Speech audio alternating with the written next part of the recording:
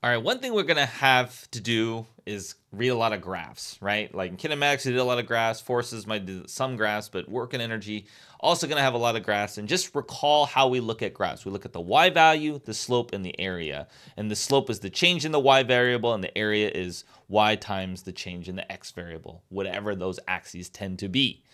Okay, and so let's look at what happens when you have a force versus displacement graph, right? Force versus, say, position graph or something like that. Force versus displacement could be position here. Doesn't really matter.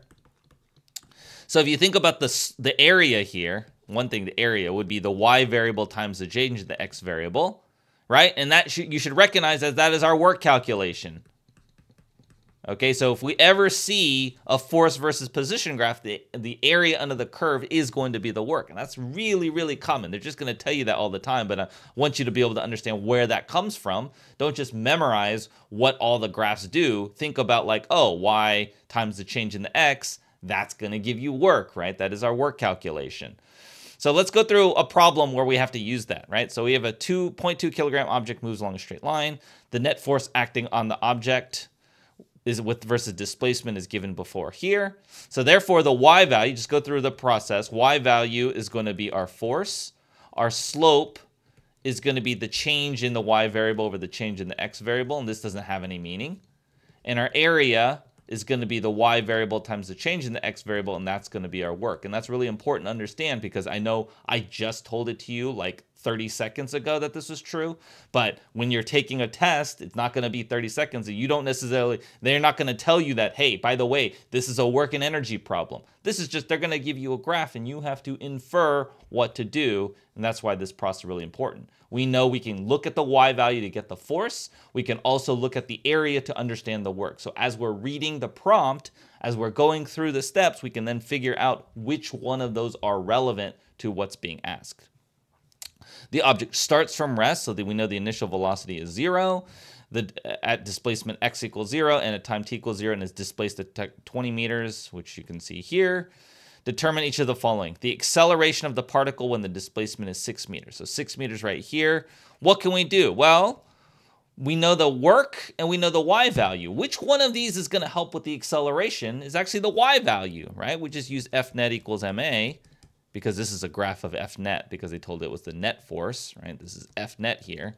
That means the y variable is F net. So we could say like, oh, the y variable is 4. The mass is 0.2 times the acceleration. So the acceleration is 4 divided by 0.2, which is 20 meters per second squared. Boom. B, the time taken for the object to displace the first 12 meters.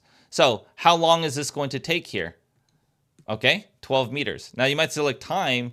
Let's see, work has nothing to do with time. That was the one thing about work is it didn't really have anything to do with time. It had to do with energy, right? Work is a change in energy.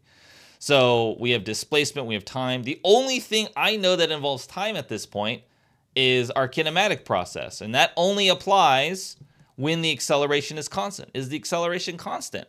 Well, because the force is constant over the 12 meters, yes, the acceleration is constant. So we're allowed to use our kinematic equation process, right? Always got to double check that. Don't just say, I'm going to use kinematic equations. Remember, it requires the acceleration to be constant. The acceleration we know is 20. The time we would like to know, we know it starts at rest. And, we're displacing the first 12 meters. Look, we have 3 pieces of information. We're going to use this kinematic equation to solve it. So this is 12 is equal to, this is 0, because the initial velocity was 0. 1/2 times 20 times t squared, which is 10t squared is equal to 12. So 12 divided by 10, take the square root, would equal t.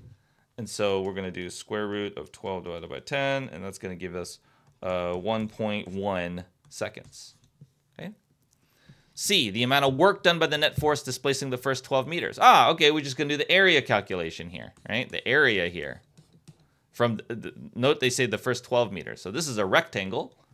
Right? So you're just going to say 4 times 12, which is going to be 48. Now, you might have been like, and that's 48 joules, by the way. You might have been like, can't I just do F times delta X? That's fine if the force is constant, right? That's going to give you the area. But as the force varies, you can't just multiply these two because the force is changing. So then this F times delta X is really like an area calculation. The speed of the object at 12 meters. Okay, so now we want to know how fast it's going. There's 2 ways we could have done this. We could have, because we had this here, we could have used this, and we could have just done V equals V0 plus AT, right? Because I already did it for that 12, and I know this is 1.1. Or I could use this equation, V squared equals V naught squared plus 2A delta X, because maybe I just want to use this equation here. So that would be V is equal to the square root of 0 squared plus 2 times 20 times 12. And that would have answered that question. Could have just done it with kinematics.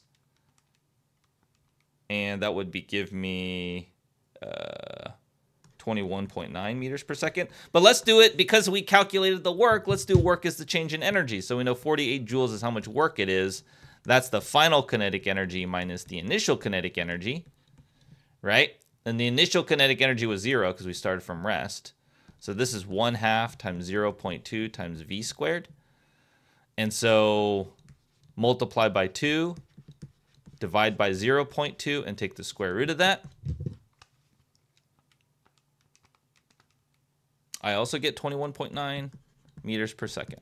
So either way would have been fine for that one. I think either would have been equally difficult.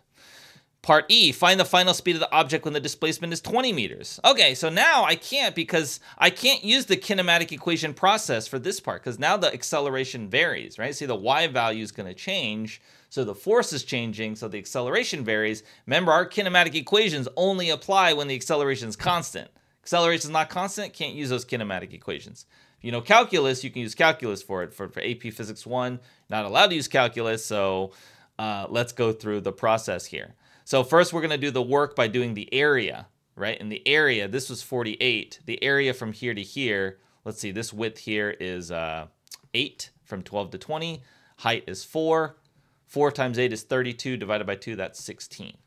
Okay, so the work is going to be 48 plus 16. That's the total area from there to there. And that's going to be 64 joules.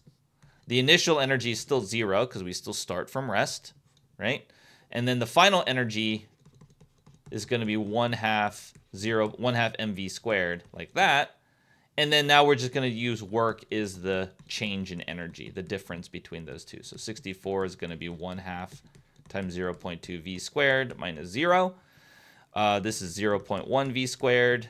So then v squared is going to be 64 divided by 0.1, and then you just take the square root of that. So square root of 640 basically is going to be 25.3 meters per second. And notice that this is the first problem we see here, that we have to use work as change in energy. We cannot use forces in kinematics unless you use calculus, right? More advanced math. And that's always the trade-off with work and energy, is that if you don't want to use work and energy, you use force and kinematics, you're going to have to use more advanced, even more advanced math to solve the problem with work and energy. It can be very straightforward.